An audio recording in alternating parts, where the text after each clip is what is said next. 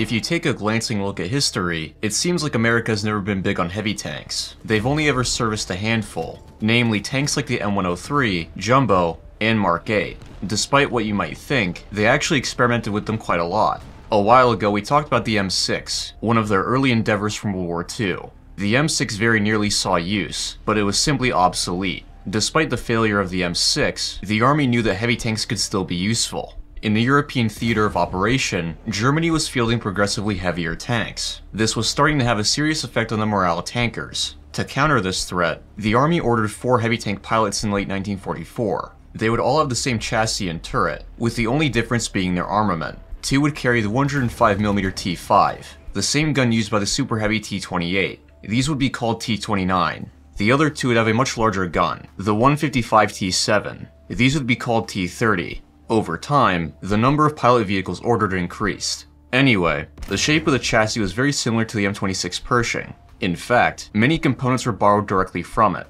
Proportionally, the hull was made a bit longer. This was done so that sufficiently powerful engines could be installed. Armor thickness was also pretty much the same, though on the upper front plate, the angling was more generous. While the Pershing's plate was only angled at 46 degrees, the heavies had theirs angled at 54. The turret wasn't very similar. The heavies used a new massive cast turret. This had been prototyped on a later M6. The commander was shifted to the back center of the turret, with the gunner remaining on the right. Since the ammo was much larger, there would be 2 loaders instead of 1. In order to accommodate this, the turret ring was expanded to 80 inches. For our metric friends, that's about 203 centimeters. The turret's armor was also thickened a fair bit. The thickest part of the turret, the gun shield, was roughly 8 inches thick. That's 203 millimeters. Only a very slim number of German tanks would be able to penetrate that. The engine was the Ford GAC, a 12-cylinder gasoline engine that produced 770 horsepower. This was connected to an experimental cross-drive transmission. Compared to the standard transmissions at that time, cross-drives were much easier to use. They also gave a bit more performance.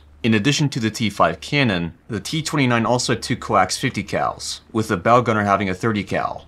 In March of 1945, before any pilot vehicles had been received, an order for nearly 1,200 heavies was placed. When the war ended in August, this production order was promptly cancelled. In 1947, the T29 pilots were finally delivered, just around 2 years late. The T30 showed up the next year. The T29 was far from perfect. The cross-drive transmission overheated, the Ford GAC was a little unreliable, the suspension had trouble coping with the weight, and it generally wasn't very easy to maintain.